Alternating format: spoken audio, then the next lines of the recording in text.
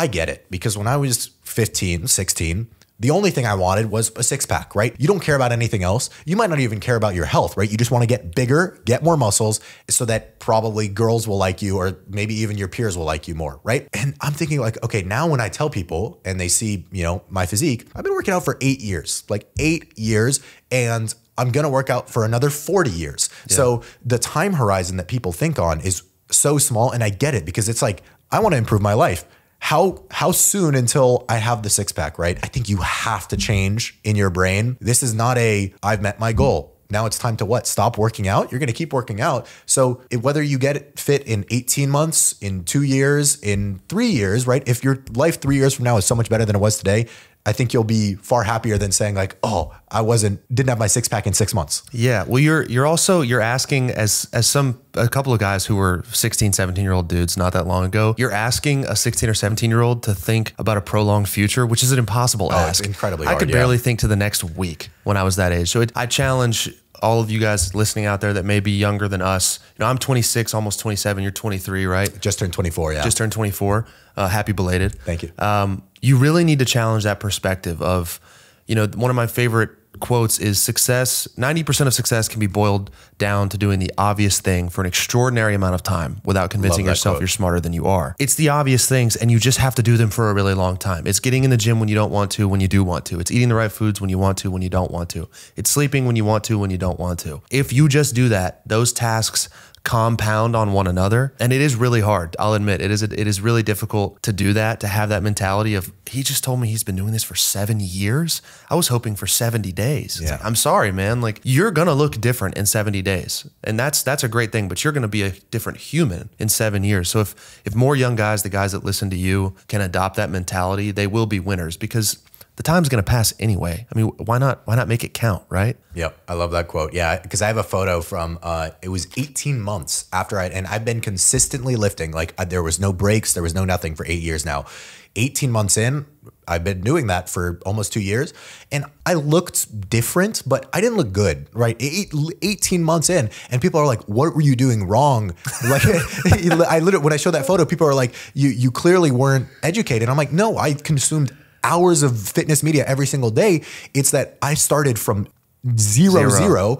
And so, yeah, you know, it took much longer for me to build the physique that people are like, okay, now you're jacked. And so 18 months in, I could have been like, you know what? Don't look the way they want to. This doesn't work for me.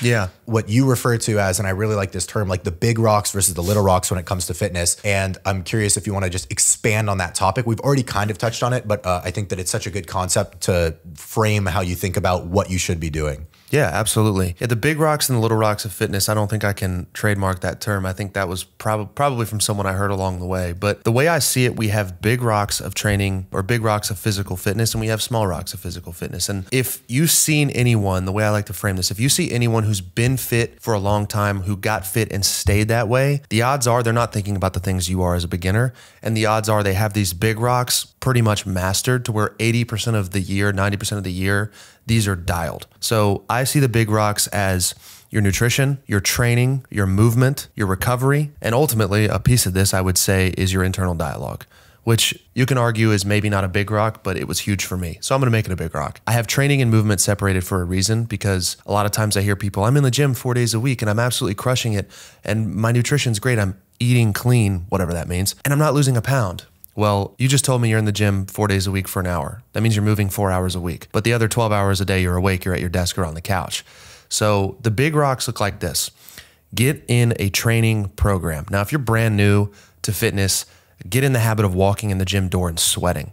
But once you have that habit established, it's time to hop on a program. What does a program look like? How do you find a good program? The best program is going to be the one that you can and will stick to for forever, right? Compliance is the science. You will see the best results from what you like and will stick to. For me, it's not the same as what it's probably going to be for you or for you, right? We all like different shit. Whatever that is, find a program that hits the major muscle groups, your chest, shoulders, and triceps, your back, biceps, and your legs, right? And abs if you want to throw that in. And find a program that hits those maybe 1 to 2 times a week with high intensity, training somewhere 1 rep shy of or at failure, right? You have to stress the muscle to give it a reason to grow. And then do that repeatedly, rinse and repeat for 3 to 6 months, and you'll be happy with the outcome. It's an unsexy answer, but if someone's giving you unsexy at fitness advice, it's probably the right advice. That's the thing that I think people also struggle with understanding is they want, the Bosu ball one-legged split squats, and they want the workout to change every 5 days. It's like, no, if you want to look the same, definitely do that. But hop on a program you like that has the same key movements and forces you to get stronger in those movements by either adding weight to the bar or increasing your reps. Then you've got your movement. Walk 10,000 steps a day. Like, that's all I'm going to say. I'm not going to make it harder than it has to be. Just find a way to walk for an hour a day. Your nutrition, everybody should be hitting their protein goal. How do you find your protein goal? If you have less than 50 pounds of body fat to lose based on your guess, just try to eat your body weight in grams of protein. I'm 190 pounds. I try to eat 190 grams a day. Do you need more or less depending on the research? Yeah, but we won't worry about that, all right?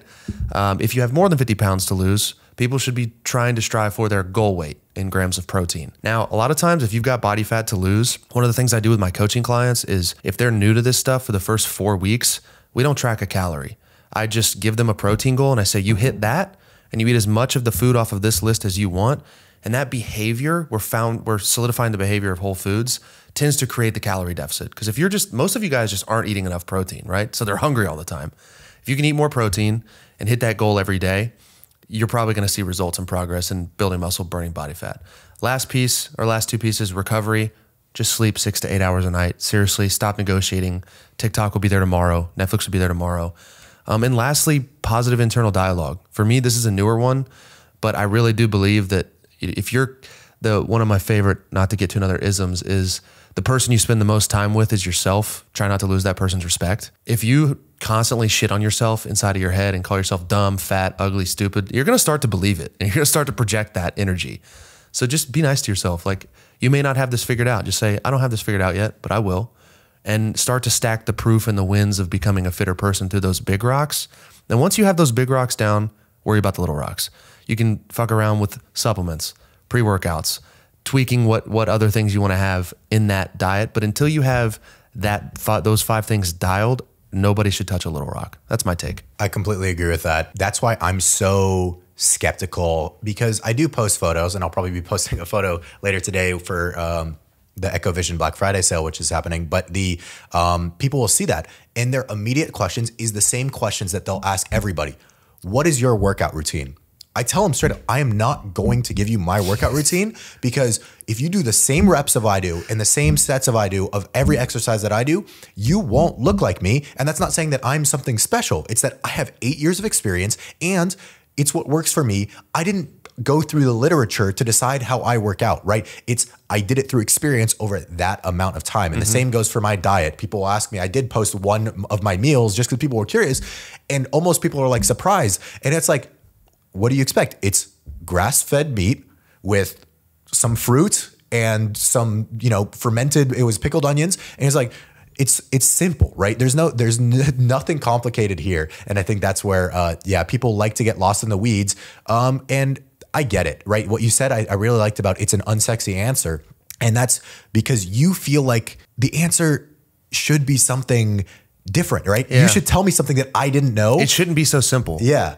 And that's where they're like, I'm not fit because of something I don't know. It's like, no, you probably do know. You just aren't doing the things to change it. Yeah. And they all know. They all know that they should be eating better food. They all know that they should be in the gym more, and they're not doing it. The magic you're looking for is in the work you're avoiding. That's probably my favorite quote of all time, outside of a few Hormozy quotes, is most people know exactly what they want to do, but as humans, we're flawed in the way that we don't want to do the obvious things. It's not our brain's job physiologically to keep us jacked and lean. It's just to keep us safe in our little bubble. And going to the gym, if we've never been, and doing all these things that are uncomfortable, our brain perceives that as a threat, right? It's a stressor.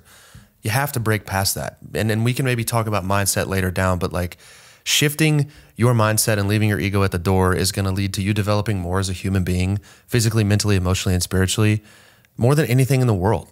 That's why I do all the weird shit I do, the cold exposure, the ultra marathons. I grow a lot as an individual when I challenge myself, and you should too.